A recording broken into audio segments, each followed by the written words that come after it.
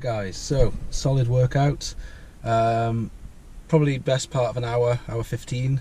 So deadlift to start, what, 80 kilogram total, and then did 3 sets of 10 reps. Like I said, over the weeks now I'm going to start to, as I get used to it, up the weight, reduce the reps, so I can get to that point where I'm doing a 5 rep max is ideal, I think. So after that, went in the machine room and did leg press, leg extension and leg curls. I do like those machines because even though they don't offer a lot of like functionality based exercise like you might get from doing stuff like lunges or single leg squats and things like that, what you do get is the ability to just do a simple strength push or pull exercise. The reason why I'm starting low on the weight and higher on the reps is I want to be able to increase it gradually and not risk an injury, and I also still want to be able to maintain the running that I'm doing and the speed work that I'm doing when I'm running without risking injury there as well, because I don't want to be upping the amount of weights that I'm lifting and the intensity of the strength training and up in the intensity of the running at the same time. So I'm still getting used to the running again, because it has been, you know, a bit of a mess for the last 6 weeks. It's been kind of on and off. So now I've got back into that plan, into that rhythm of running, starting light on the weights, and then once I'm settled on both of those, that's when I'll start making the improvements on the strength work. The plan is this will see me up until Christmas, and then in the new year I'm going to drop the amount of strength training sessions that I'm doing to 1, maybe 2 a week, but still lift heavy on those days, and that's when I will start up in my running. So it would be increasing the distance, increasing the elevation, more mountain running, stuff that's going to be more specific to the ultra training.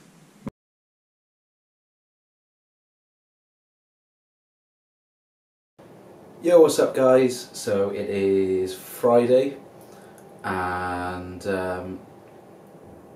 feeling a little bit sore yesterday after one of my runs. Particularly I was feeling it a bit in my hips on the left side, so kind of around here. So today I've decided I'm going to do a little bit of work on kind of mobility and stretching out some of those muscles in the hips and doing a bit of rolling on it as well, to see now if when I go out for my run later, for my easy run, whether I'll feel good again. So even though this isn't necessarily strength work, I feel like it fits into that whole kind of category with strength work. So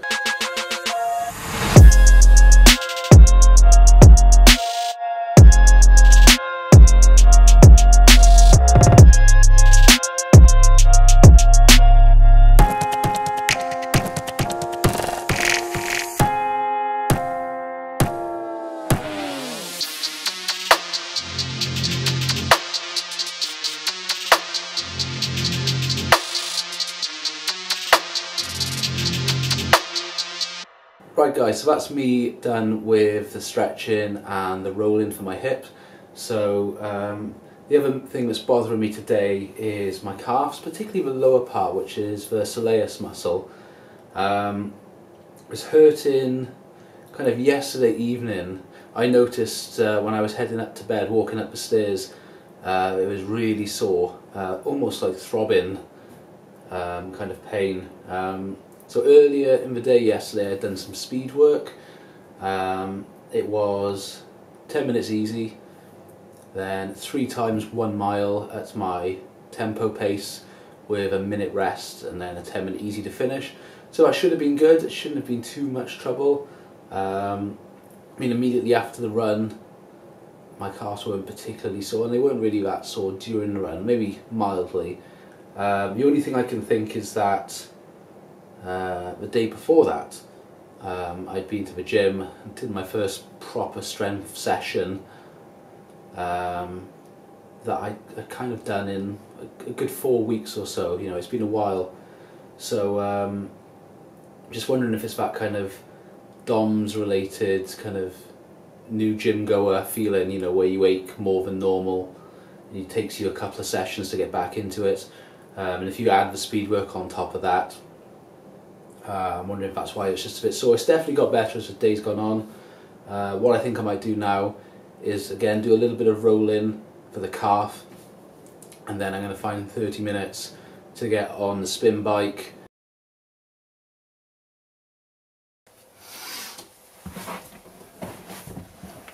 Alright, yo, what's up guys? So it is Saturday and it's time for me to do a bit of strength work. I've just done 45 minutes on the bike. The reason for that is twofold. One, I want to get my legs warmed up and ready to do this strength work, and also because they've been aching the last few days, I used it as a bit of a kind of cross-training session to try and loosen up my legs and aid a bit of recovery. So in general my legs are feeling much better today, ready to do some strength work. I'm hoping not to go too heavy today or too hard. I want to maybe get a bit of progress, but I also want to be feeling good to exercise again tomorrow. Single leg squats with barbell, single leg deadlifts probably with the kettlebell. I'm going to do lunges with a resistance band, and I'm going to use that kind of going off to the side, and then so that'll add a bit of resistance and some core work to the exercise. I'll probably do some kettlebell swings, and the fifth exercise I'm going to be doing today is a runner's walk. So let's get started.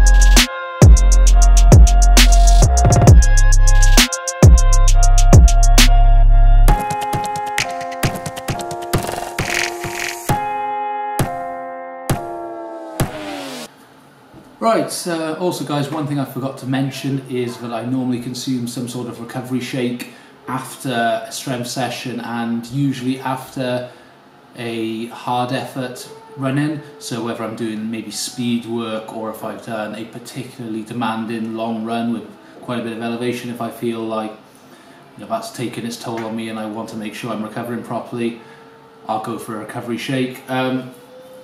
My favourite at the moment is Tailwind Rebuild. Really good. It's got a 4:1 ratio of carbs to protein. It tastes really good, and I guess the only problem is it's quite expensive. So that's why I tend to only have it after, let's say, a decent strength session and a speed session.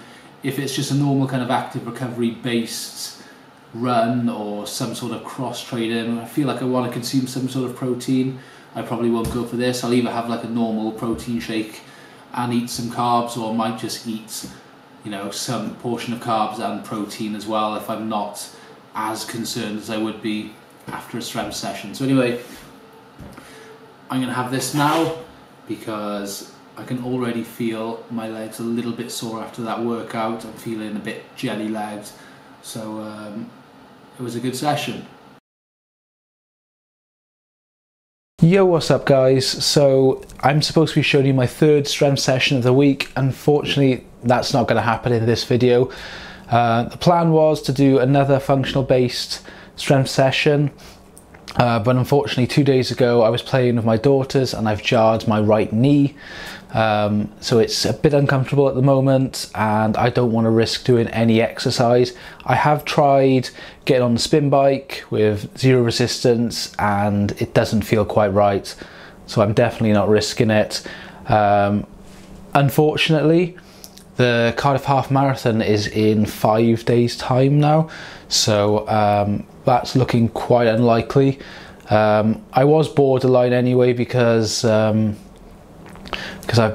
my calves were feeling tight from last week and I wasn't quite feeling mentally right to run a half marathon at this point, so I was borderline anyway, and now my knee is playing up, so I'm just going to wait and see. I'm going to give it a few days. If the knee pain's gone by tomorrow, I'll just take the rest of the week off and then I might go out and run the half just as a fun run. But my gut is telling me it's probably not going to happen. So anyway, plan is now just to rest up this knee for the remainder of the week. If it starts to feel better, I'm going to start doing something like go on the spin bike, do some very light exercise with the hope of getting back out again early next week to start up with the running. So frustrating, because I was really hoping to show you guys that third workout, but the plan is just to incorporate that in either my next video or the one after. So if you were into this video and you enjoyed what you saw, there'll be more to come. Anyway, thank you guys for watching.